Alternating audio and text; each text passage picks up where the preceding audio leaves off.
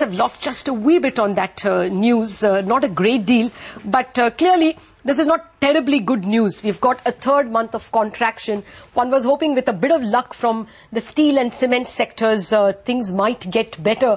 But the bad news was all over the place. Remember, commercial vehicles fell by about 31% in the month of February. Imports and exports fell by over 20%. Now, I know we are not a very great exporting country. It's maybe 2% of the total GDP. But nevertheless, those were negative. What was worst was credit offtake. Credit offtake, which was running at 30% until last February and fell to 27% by end of calendar 2008, is now at 17.2%. There was a major contraction of credit in the months of Jan and Feb. So all the chickens, if you please, are coming to roost, and you are seeing a third month of negative inflation numbers or contraction in industrial output numbers.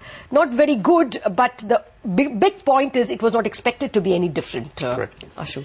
I just wanted to get a question from Indranil. Indranil, if we can just keep the market on the side for a moment and focus on these numbers, would you say this is a lag indicator, or do you believe that perhaps the economic scenario hasn't changed that much as perhaps the markets are, anticipating or feeling about? What's your opinion on the economic scenario itself as it stands right now, and can the number get worse as we go ahead?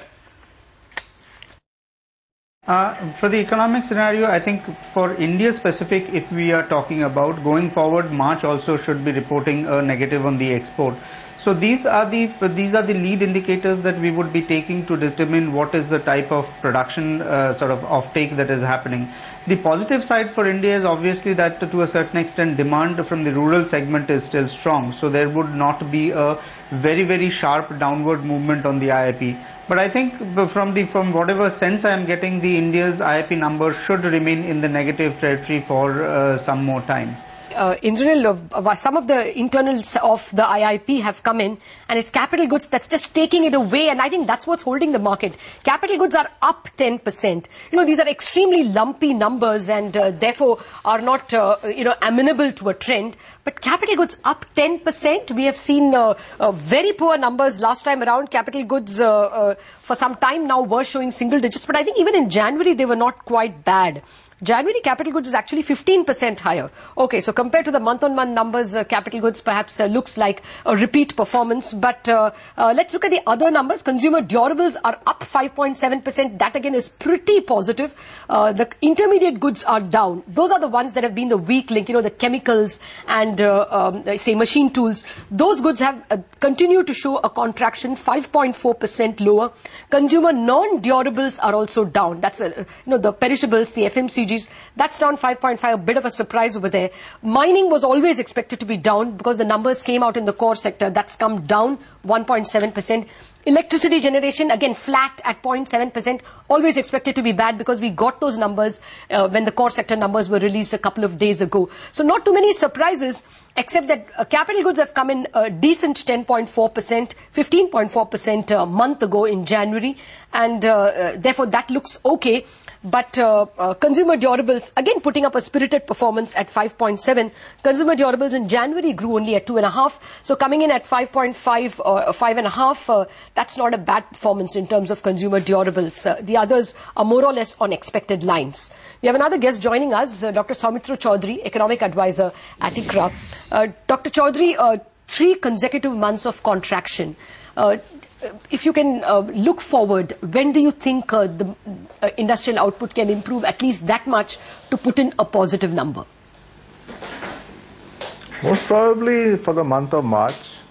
The ones that you just spoke about, one is chemicals. There's some destocking going on, and that is one of the reasons. That's one of the main reasons which is pulling down the overall IIP manufacturing sector number. The second is food, and which is the one that you mentioned about consumer perishables. Yes. It's really sugar crush. Sugar crushing is much less this year because the sugarcane harvest is also smaller, and we're sitting on very large stocks. And I think that's one of the reasons why the food sector is showing about 15 to 16% minus growth, and that's pushing down the consumer non-durables. I think the fact that the machinery sector in the month of January grew 17%, and the overall capital goods sector grew 15%, I think is testimony to the fact that while some sections or parts of the economy have, for a variety of reasons, been affected very adversely, but other sectors are still ticking over, and I think improvement will be gradual, but improvement will certainly be there. Okay. Well, I'll come to that in just a bit, Dr. Chaudhuri. Some positive news. It's not 3 consecutive months of contraction. January has been revised upward, and I think a lot of people expected that to happen. It is, well, not a very big difference. From a -0.5, we are at a +0.5, or actually, to be precise, plus 0.4. So we have saved the blushes of 3 consecutive months of contraction. It is a contraction this month. It was not a contraction in January. It's come in at 0.4%. So the overall April-February industrial growth now comes in at 2.8%. That really is the question, Dr. Chaudhuri. You know, the last time we saw a very poor yearly average, I think, was in 2002. It was 2.6 yearly average. If we looked at the previous slowdown, you know, when we slowed down after that big 1995-1996 growth in industrial output at double digits, we fell to about 6% for a couple of years and then to 3.8% in 99. You know, the long drawn slowdown lasted about 3 or 4 years with intermittent spurts. What is your estimate, Dr. Chaudhuri? Is this going to be a very long drawn slowdown where we may be in low single digits for a couple of years at a stretch? I don't think so. And the reason I'm saying that is the late 90s slowdown was for a set of reasons which are not in evidence today. Companies had invested in projects which were not remunerative. They had balance sheets which were in serious trouble. Commodities have gone through the floor. Oil was at $11 a barrel, and so was steel was at $170 a ton. That was the circumstances in which he had that enormous slowdown. A combination of many events, and most of those factors are not present today. So I think this is a comparatively short period. I think as general economic conditions improve, industrial output will also improve. Well, Indranil, would you share the optimism? What is your own estimate about when the contraction might end? What's your estimate for FY10 or even the first half of FY10? I think I wouldn't be able to give you an exact numerical estimate at the moment, but I think the general sense that I'm getting is that from the global perspective, I'm not really looking at a revival by even end of 2009. So unless the house prices stop falling, the consumer sentiments can't improve, in my opinion. So exports will continue to be negative, while the demand drivers for India in terms of the farm loan waivers, the rural segment, the sixth pay commission, those would be positive for the demand side. So overall, I think by the sort of the middle of the third quarter or towards the end of the third quarter, we should see the Indian economy at least on a stable path, and the sharp negative risks that we were talking about just about, say, 2 months back or so shouldn't be there anymore. So that's the perspective that I would take from the Indian economy today. Right. Indranil, and perhaps I'll push this question to Saumitra also, but Indranil, first to you.